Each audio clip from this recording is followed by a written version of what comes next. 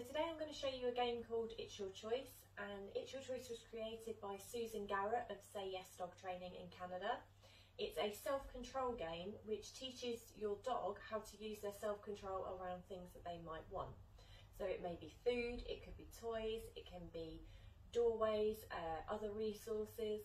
So today I'm going to show you the first basic step of using food in It's Your Choice. So I always recommend starting with food and then going on to other things such as toys and doorways for doorway manners, but it's all part of the It's Your Choice under the same umbrella that Susan Garrett created. So it's about teaching the owner to control the resource and not control the dog. So rather than telling the dog to leave it or asking them to sit or to stay or wait or trying to hold them back in any way, you control the resource instead of the dog. So the resource in this case is the food. And I've got a pot of food here. So I've just chopped up some cocktail sausages into 20 pieces per cocktail sausage. So we're quite stingy with treats. There's no reason to use big chunks of food when you're training in the house. There's not much distraction going on. So you can use your dog's dry food for this even if you want to, if they like it enough. I also have a cup here, which I'm going to show you in a minute of how to use the cup if you need to. Ideally, I'd rather you're using your hand for this game, but some dogs are a little bit enthusiastic. So if you happen to have a really greedy, persistent dog or a Labrador, then you may want to use a cup for the first few repetitions of this. So Bosun does know this game. He's asleep up there. He does know It's Your Choice. So after 1 or 2 repetitions of reminding him, he's going to know exactly what I'm doing. So I'm going to talk you through it as though he doesn't know as well, so that you can see him doing it how he should be, but also so that you can understand how to get the same response from your dog. Because your dog, if they've never done this before, are going to be really, really persistent and are going to try and get this food from you. So what you do is you put a couple of pieces of food in your hand, so in the palm of your hand, and you're going to offer it to the dog at nose height for the dog. So when they're stood or sat or laying down in front of you, the food is going to be offered at nose height. When they try to get the food, you're not going to say anything and you're not going to move your arm away, you're just going to cover. So you just close your hand around the food and you cover the food up. So as soon as the dog backs away or is polite in any way whatsoever, you're going to reopen your hand and then quickly close it again. Because as soon as you reopen it, they're going to dive back on the hand again. Now, whilst your hand is closed around the food, your dog might be sniffing at it, they might be trying to chew your hand, they might be pawing at the hand. They'll try everything that they know of ways to get the food. So all you're looking for is a bit of patience. They don't have to be sitting or laying down or doing anything for any length of time. All they have to do is to be acknowledging there's food in this hand but not trying to get it. So even a brief hesitation, I would reopen my hand. So the reopening of the hand is rewarding the behaviour you're seeing. So if the dog is being patient, you're rewarding it by saying, I'll give you another opportunity to try again. If they come back to dive on it again, which they probably will in the early stages, you cover again. So again, you're not moving your arm away, you're not saying anything, you're just going to open and shut, open and shut. So if when the dog is patient and the food is then the hand is open and the food is visible to the dog, so your hand is like this and the dog can see it. If they're patient, you're going to pick a piece up and give it to them. Now it's really important that you pick it up and give it to them, that you do not say, okay, you can have it. We want them to realise that unless it's given to you, it is not yours. So you need to be patient until things are given.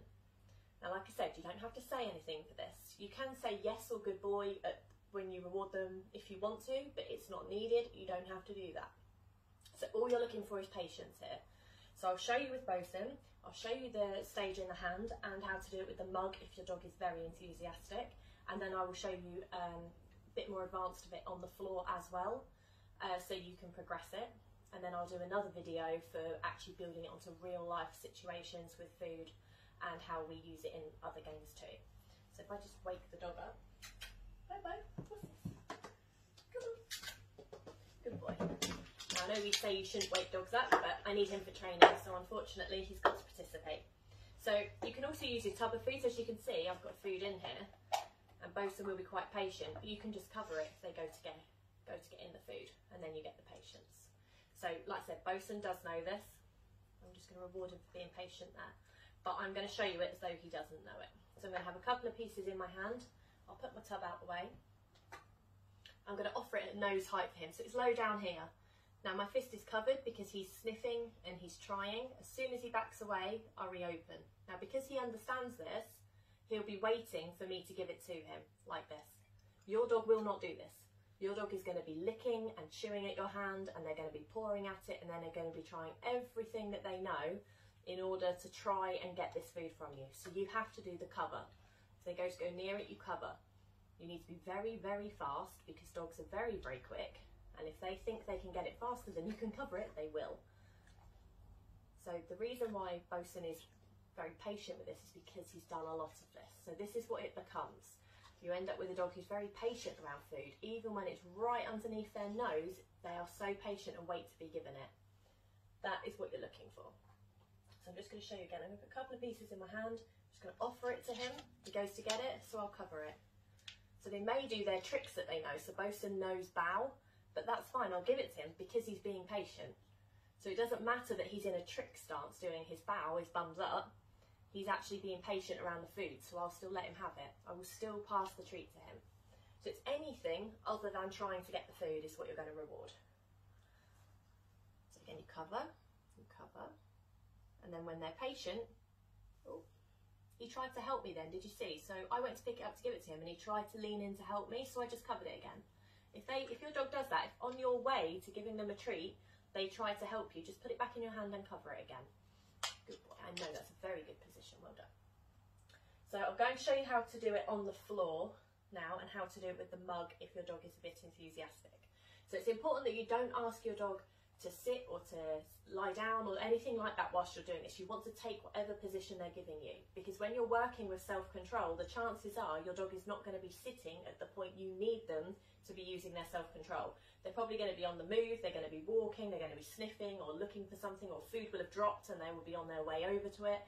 So there's no point doing it in a sit or down position. You want to be doing it in their natural position. So what I'm going to do with my treats are here, I'm going to place them on the floor in front of Bosun like this. I'm going to cover with my hand. Oh, can you see that?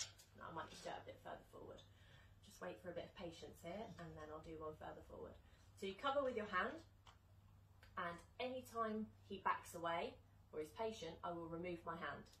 So I'm waiting for him to show a bit betterness. At the moment, his nose is on my hand. He's not hurting, but he's just watching like this. So I'm just going to wait for a little bit better than that, really.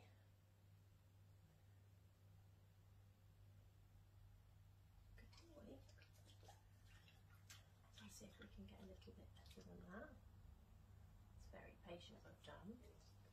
Remember, after each treat that you pick up and give it to them, you've got to cover again, because as soon as you've given them one, they're probably going to dive on top of it.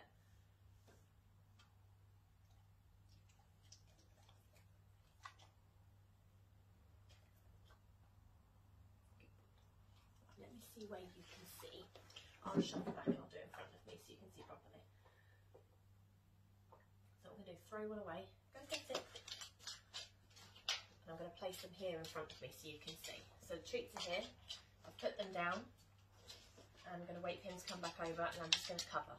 So you can cover with separate fingers or with your hand completely over it, depending on your dog and how persistent they're going to be. So you see he's being patient here, so I'll pick one up and give it to him, but get ready to cover again. It's all about the covering. So they learn if there's food around that the way to get this is to be patient and to wait to be given it. If you just come flying in, it's going to disappear and you're not going to get it. So follow it down with your hand when you place it down, and just wait for a bit of patience. Now you can, if you want to, wait for them to do a sit or a lay down, but in the early stages I don't recommend you do that. I think you should do that a bit later on. Now I could do that with Bo because he knows this game, but it's hard floor, he's 14, his joints are a bit stiff. I don't really need him to sit or lay down, so I'm not going to ask him to or wait for that. I'm just going to reward patience. Yes, he is staring at it, but it's there, and he's not, you know, he's not trying to get at it, he's just waiting for it to be given, so he can have them.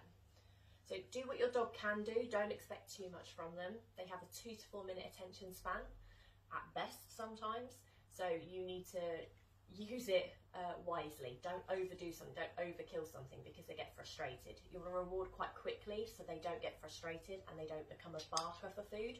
Some dogs will start whining and fidgeting. You want to reward them before that point, before the point where they start getting impatient. So I'm going to show you with the cup now. This is what you do if your dog is too scratchy, too bitey and it's hurting your hand. So behind that, you place it down and you cover with a mug instead. So you use your mug up and down to cover. Try not to slam it off the ground. Try and do it on carpet if you can. So you just tilt the cup back in order to show it and then cover it with the cup. So that protects your hand a little bit. And then you can pick one up and give it to the dog. So if they go near it, you just cover with a cup.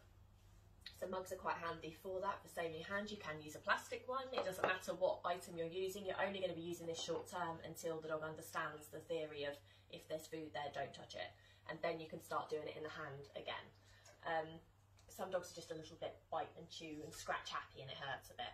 If you are getting like pawing and scratching, a bit of it's fine. You can just tilt your hand off and then carry on as you were. But if you're getting real chomping, real scratching, then I suggest you use a mug for a couple of repetitions until they understand what to do. So likewise with this tub, so this is full of treats. So you can just cover it, and then this is how we start working with dogs. So when we're doing training with them and we're teaching them other things, we have the food around because you need to have food quite often, either in a bum bag or a pocket or something like that. You need it to be easily accessible so that you can teach different training things and different care behaviours.